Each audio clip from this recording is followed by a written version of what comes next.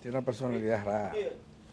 Sí. Da seguimiento, la mitad no cultiva la mitad. Estamos al aire ya. Ay, estamos en el aire, Virgen de la Alta Gracia, gran poder de Dios. Ya. Y aquí está el dueño de los martes. Así es, estamos aquí con varios temas que yo creo que son importantes. Hay un anuncio, incluso que yo creo que necesita ser analizado incluso por los centros de investigación, que es la reducción de la jornada laboral a 4 días.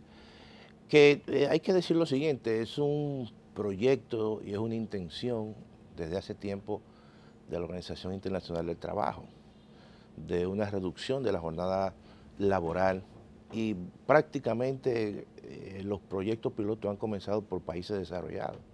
Francia tiene una experiencia interesantísima que hay que analizarla, que redujo su jornada laboral a 35, creo que 35 horas semanales. Y en vez de 40, muchos, por ejemplo, digo, como máxima, y en el caso de otros países, por ejemplo, tienen 37, Estados Unidos tiene 40, Japón también está en esa tesitura, y en América Latina, México, Colombia, Ecuador, Venezuela, y se han hecho proyectos pilotos porque hay posiciones a favor y hay posiciones en contra. Los resultados hasta ahora, básicamente en países desarrollados, con mercados de trabajo totalmente distintos, con incluso una menor cantidad de sectores informales, porque eso hay que tomarlo en consideración. Bueno, todo parece indicar que la productividad ha mejorado, la calidad incluso del trabajo ha mejorado, pero también hay que tomar en consideración que esta reducción de la jornada laboral en algunos casos ha venido acompañado con un mayor tiempo de trabajo parcial. Y además... Se buscan otros trabajos. Exactamente, y además con una reducción en algunos casos del ingreso promedio. Eso hay que tener cuidado. De esto hay dos cosas importantes, Antonio Ciriaco. Una, eso era uno de los planteamientos del marxismo. Sí. Carlos Marx lo planteó en El Capital. Claro. La productividad va a seguir aumentando y la riqueza también. Pero Keynes... Entonces eso debería implicar una mejoría de la condición de vida de la gente. Bueno, pero el tema real pero qué bueno que tú has dicho, porque no es un tema nuevo. No. Es un tema que se aceleró con la pandemia. Claro. Y que la pandemia incluso trajo un elemento nuevo. Se retrasó en comparación con el pensamiento marxista y lo que ha ocurrido en la vida. Y Keynes, incluso Marx y después Keynes habló de que, incluso Keynes predijo que la jornada laboral se iba a componer básicamente con 3 días de trabajo laboral. Amén. Sí. Bueno, pero eso es... Porque la productividad incluso... si los resultados de esa productividad fueran repartido de una manera diferente. Ese es el dato. Hoy en día, porque mientras las empresas, entre más grandes son, no mejoran su productividad, pero más siguen acumulando. Déjame decirte que la productividad laboral en la República Dominicana, promedio, calculada a partir de las encuestas incluso que presenta el Banco Central, ronda entre un 5.25. Pero esa productividad laboral no se traduce en mayores incrementos de salario. Exacto. Porque los incrementos de salario en la República Dominicana se hacen sobre la base de la inflación acumulada. Y se queda el tema de la productividad. Entonces uno se pregunta si la economía dominicana ha crecido mucho, como ha crecido. ¿Por qué? Entonces, ¿quién se ha beneficiado de ese crecimiento? Evidentemente que un sector, y otro sector no ha sido ese gran beneficiario. Entonces todo eso hay que ponerlo en una legislación, porque esto es una prueba piloto, pero eso no está en el Código de Trabajo. Claro. Entonces, hay un tema también vinculado al trabajo, y es la escasez o la reducción de la oferta de trabajo. Sí, claro. Que está pasando el mundo. Hay países que ya tienen déficit significativo en determinadas áreas para mantener el desarrollo económico en determinadas áreas. El caso de Europa, caso del propio Estados Unidos, aunque hay una política rabiosa anti-inmigrantes, se mueren los inmigrantes. Claro. Y Canadá, que entendió el tema, ha comenzado a importar mano de obra de manera regular. Claro. De manera regular, y es un buen ejemplo tal vez pero para el mundo. el tema es tan complejo por lo siguiente. Por ejemplo, en nuestras universidades, y se está fomentando a nivel del mundo, el impulsar la famosa carrera STEM, es decir, ciencia, tecnología, ingeniería, matemática.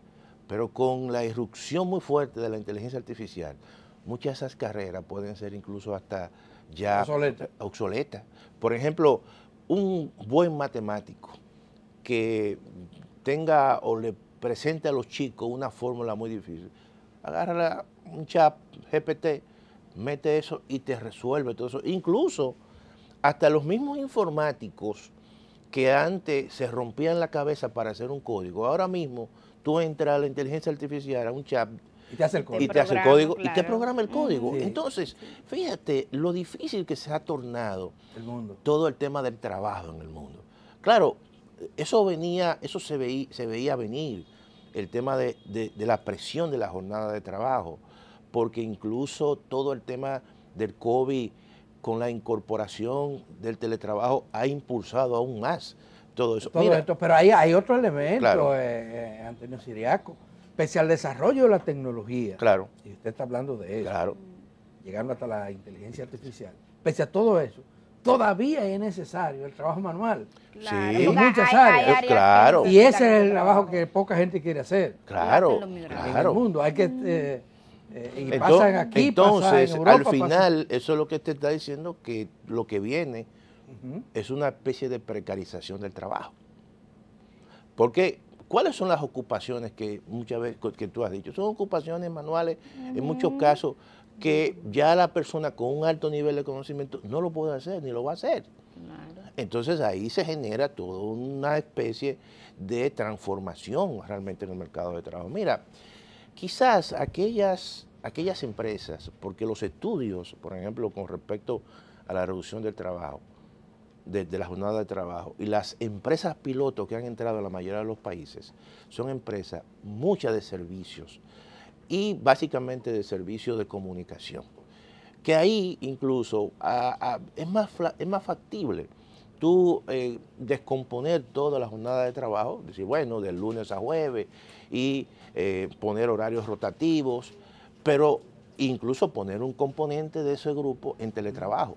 Pero en economías donde, bueno, la República Dominicana y países latinoamericanos, hay un componente grande de pequeñas y medianas empresas, que son MIPYMES, que conforman el 95% del tejido empresarial en la República Dominicana.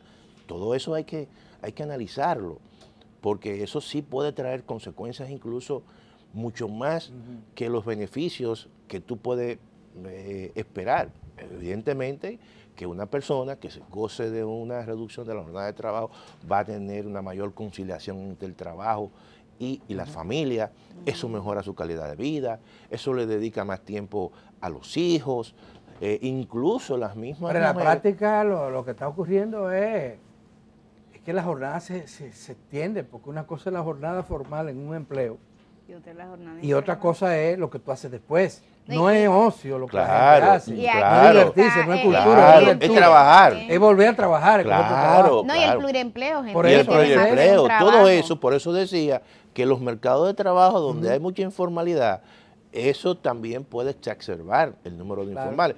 Porque al final, si esto no trae apareado un mejor salario, un aumento de los ingresos, entonces va a pasar lo que tú dices, Millicent.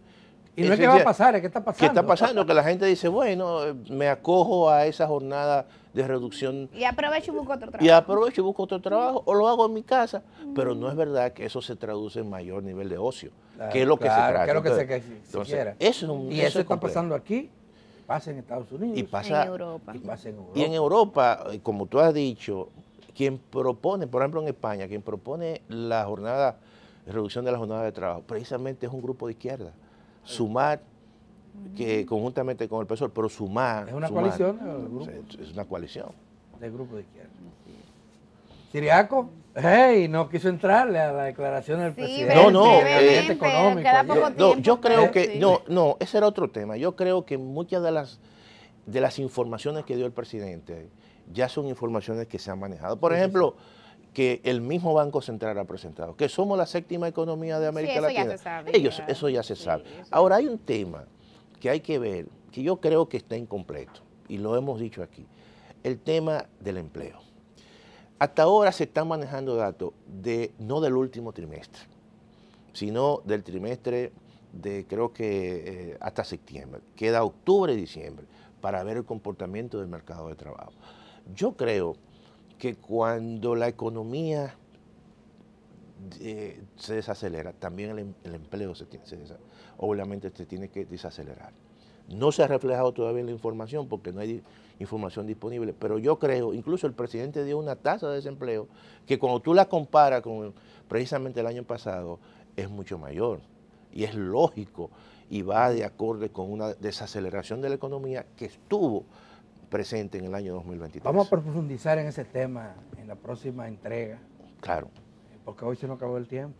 No, y que había muchos temas importantes. Y qué bien que abordáramos el tema, claro. Tema laboral. Damas y caballeros, muchísimas gracias. Aquí estaremos, Millicent y yo, mañana, compartiendo con ustedes los temas de interés nacional. Así que hasta entonces.